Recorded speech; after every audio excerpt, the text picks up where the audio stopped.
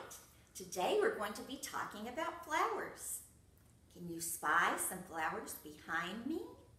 Can you believe that the beautiful flowers we see come from tiny seeds like these?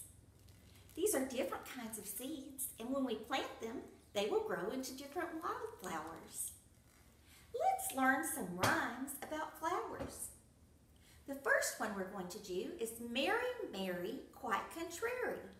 And let's clap on our laps and then with our hands. Here we go. Mary, Mary, quite contrary. How does your garden grow? With silver bells and cockle shells and pretty maids all in a row. Let's do it again. See if you can say some of the words with me. Mary, Mary, quite contrary. How does your garden grow? With silver bells and cockle shells and pretty maids all in a row. I want to do the rhyme Ring Around the Rosies, but I need a partner. I wonder if Mr. Frog will help me. Let me ask him. Mr. Frog, will you help me do Ring Around the Rosies?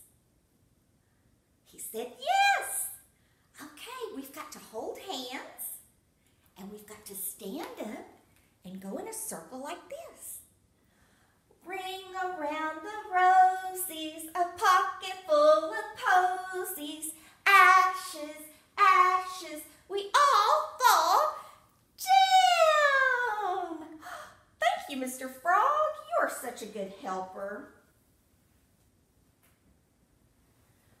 Roses are red, violets are blue, sugar is sweet, and so are you. See you next time.